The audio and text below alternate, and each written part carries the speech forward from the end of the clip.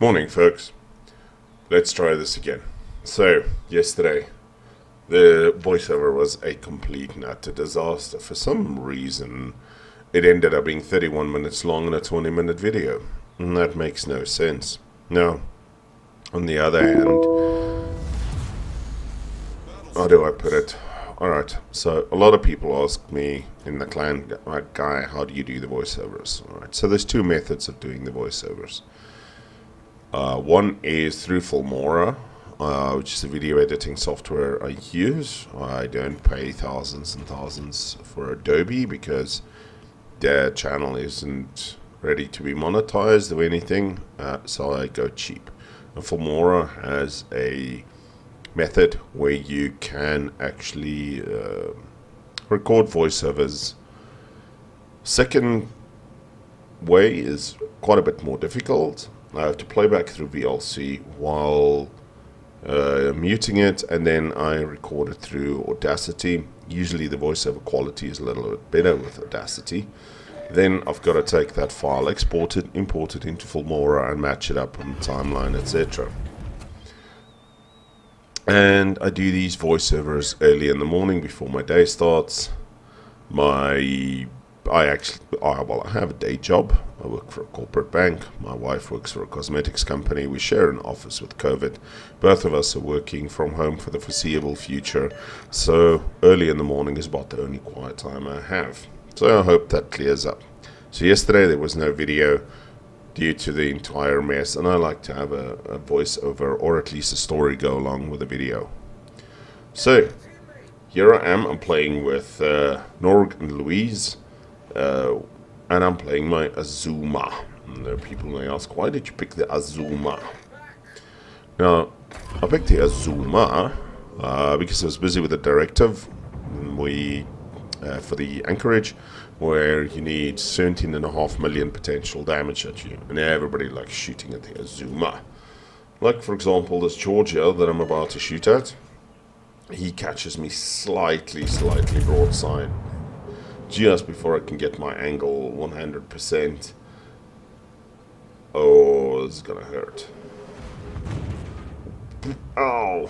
Hits me one on the stern and takes about 16k away. Ouch. Now, the Azuma, she is essentially a citadel from that little antenna on the stern right up to the little antenna on the bow. People that tell you oh, the citadel isn't that big yet. The citadel's that fucking big. This thing is a floating citadel, and it's big. But I actually enjoy the Azuma. My highest damage cruiser game has been with the Azuma of all things. And what makes the Azuma great, once you get her into a good position, is the guns. These guns are amazing, and the HE on the Azuma is amazing. Yoshino at tier 10, obviously, bigger brother to the Azuma, has Azuma, not Izumo, Azuma. Bigger brother has torpedoes, and the AP on the Yoshino is a bit better. Anyway, in this match we got two total potatoes. So notice in the A line on A6, our Kaga completely abandoning the one side, and in the C line at C5 we've got an Izumo. And that Azuma is also completely and utterly abandoning its flank. With the Azuma abandoning that flank, it left the Colorado alone at C-cap, which is going to really bite us in the arse.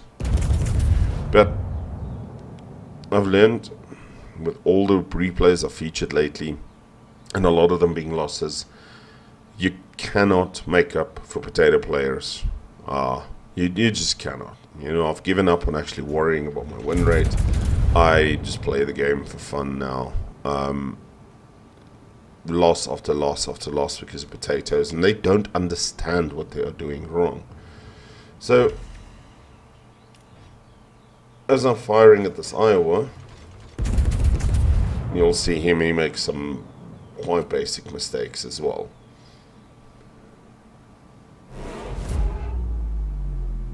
So, why I like moving here, as I said, a single fire on the Iowa, and look at what he does. He damage controls it immediately. Now I've got about a 16-second reload here, so...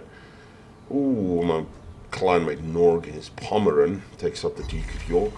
And why I like this area in the map, and why we moved from B to A, is doing exactly what Louise and Norg is doing.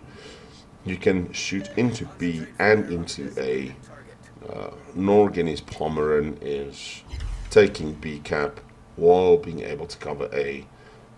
Louise and his Soft Sawyers is taking A, and the two people can cover each other. Now that poor Colorado that was left alone on the C flank, he's been taken out. They've captured C, and we're already a ship down as well. So this Iowa's probably getting slightly pissed at me because I'm actually backing up. I've got a brilliant angle on him, and if you angle this Azuma right like this, she gets pretty tanky. Now remember that fire that he put out? Well, this is a perma-fire. Dear battleship players, don't put out a single fire, especially when you're being HE spammed.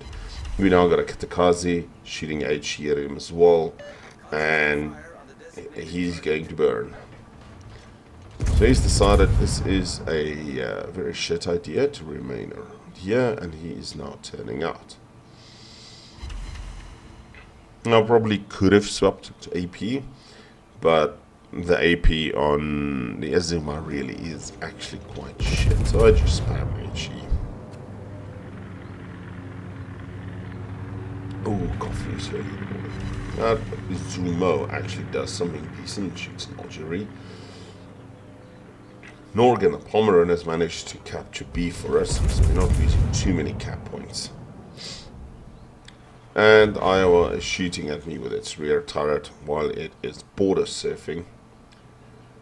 And instead of hunting the destroyers, our CV the Kaga is damage farming because his planes are incoming on that Iowa. And yeah, this CV is totally clueless, and you'll see why in a bit.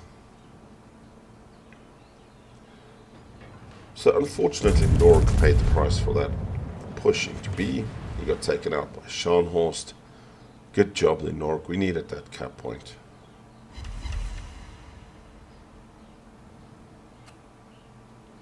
Colorado takes out that Iowa, and he paid the price for border surfing.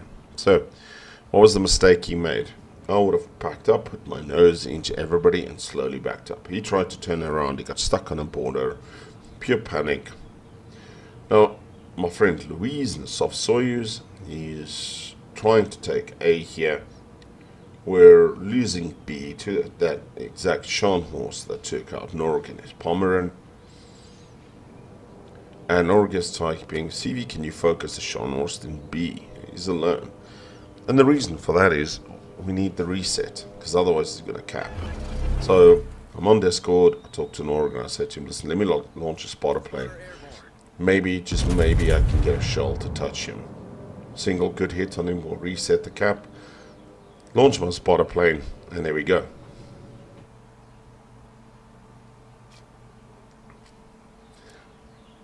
Scharnhorst turns out, but I managed to get one hit on him, and I get a defender ribbon.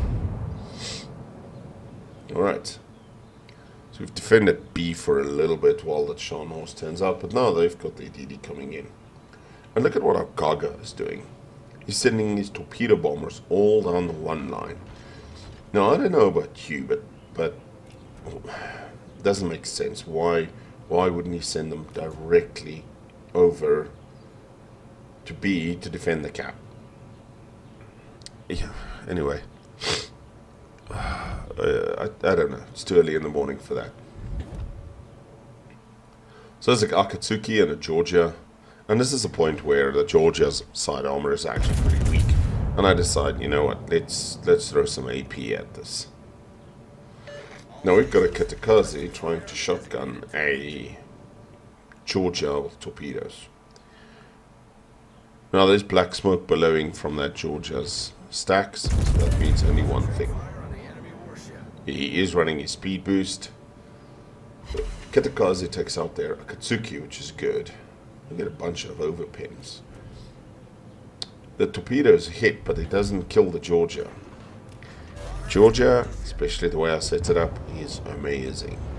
Because it has secondaries, and that secondaries kills the Kitakaze. And that Kitakaze just threw away his ship right there. That was a bad, bad move. Luckily, the Georgia comes out low HP. He's shooting at my friend in the soft series. And I was saying on Discord, leave my friend alone. So, first kill of the match, and I'm at 78,000 damage. We are unfortunately losing B. I don't have shots on the DD capping it now. And you would think that our cargo would do something about it. But he's not. So now the biggest problem is we don't have a cap. We don't have a single cap. So, this Surrey here, and kudos to the player there, something driver. He is trying to cap. Problem is the Surrey is squishy and it's tier 7. And that means anything that sees him is going to focus him. Some spotted. There's a Z46 out here as well. They've still got 2 DDs. We have none because our DD threw his life away against a fucking secondary build, Georgia. But the Scharnhorst is low. I can't see the DD. I can see the Scharnhorst. Shells out, and unfortunately I slip out of the cap here. Yeah, I slip out. See what I did there? First shells miss because he keeps turning. Luckily, Azuma's got a great reload. AP out, broadside Scharnhorst. Hitting the brakes. Second kill of the match. So I'm saying to Norkia, but I actually really need to push. But the problem is I also need caps. So hit the reverse. And I'm trying to get into the cap as well to help that Surrey, because that Surrey is getting reset. If I can get behind this island and I can go dark for, 30 seconds, I should have the cap. The ship is on fire.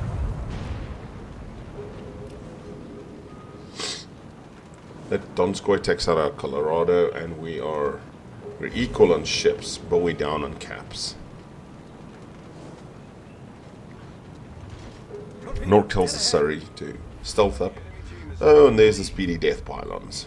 Luckily Z46 doesn't have the range to reach me, but I'm going to turn my bow in just to make sure that I don't eat. And yeah, I'll say this. Azuma, for a size, is surprisingly maneuverable. So there's the Z46.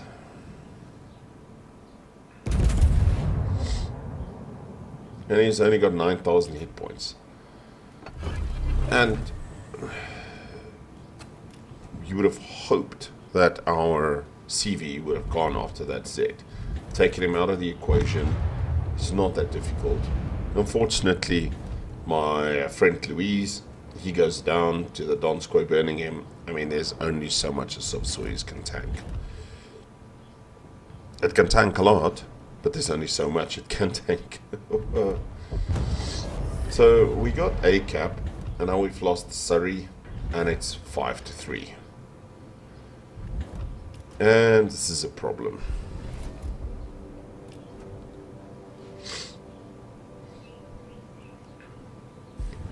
So there's an Akatsuki in Iowa, a Donskoy. I've got a Z46 on my side.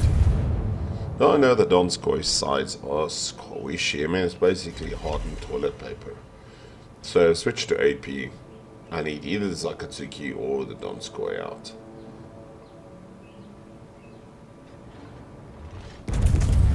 And this Azuma that abandoned the side is now screaming, kill the DD. And yeah, that would be very handy to kill the DD. But look at where our cargo's bombers are going. He's not bothered with the DD, he's going for the Iowa, because it's a big slow target. Iowa isn't posing a threat to us at all. This CB player, as I get my third kill on the Donskoy, the CB player, I think, was literally one of the worst CB players I've ever seen. And I mean, I don't play CVs now, I'll be very honest. I actually don't know how.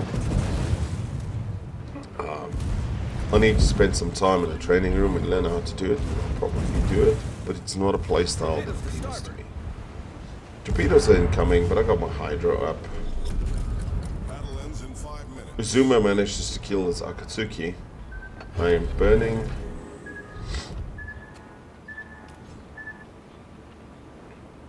There'll be 3-3. The problem is that Z46 that sent those torps at me. I can't go full broadside out of here until that Iowa's done. And this cargo is still focusing the Iowa. And I know this because the fucking Iowa's just got AA defense expert.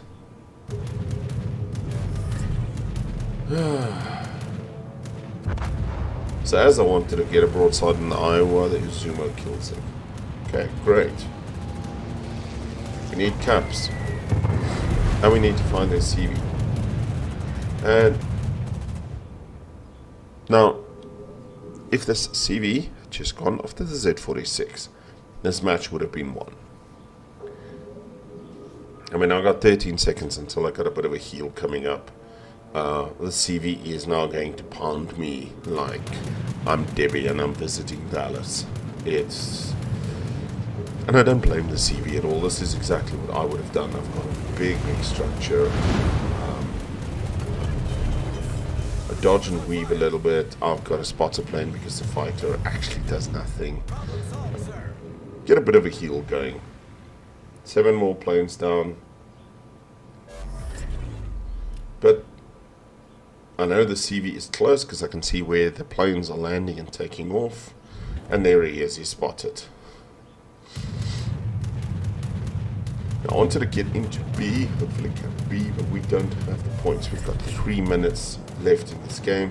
Lexington is doing a torpedo run, and I'm trying and get as much turning into the Azuma as I can.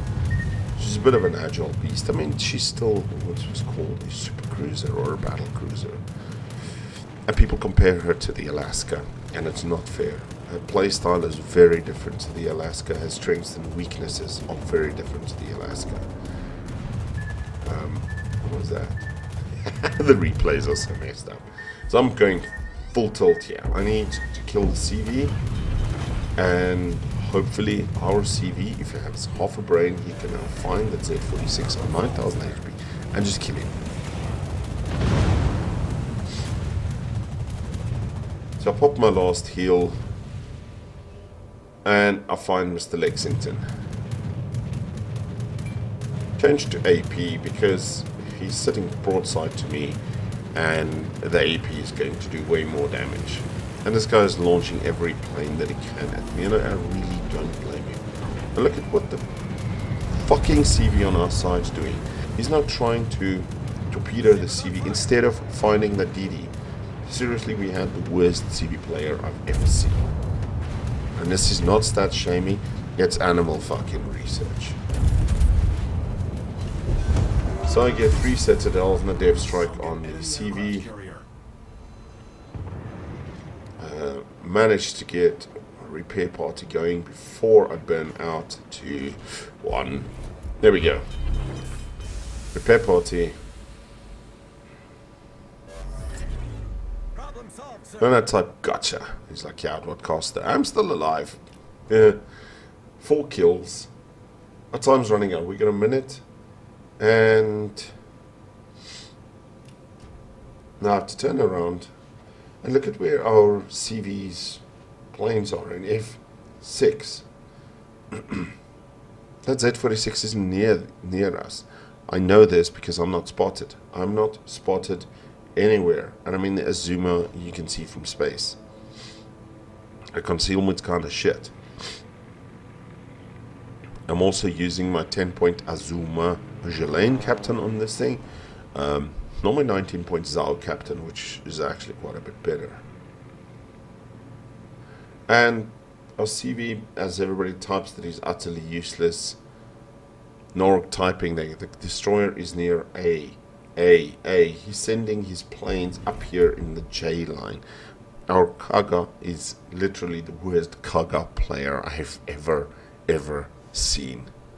So not much you can do about this. I mean, when you have players like that, it's not much that you can do.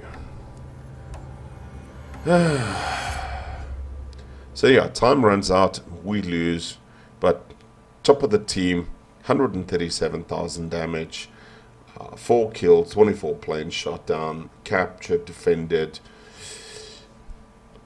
Yeah, we are obviously top of the team. Ladies and gentlemen, I do believe that the Azuma is a great ship. Changed my mind.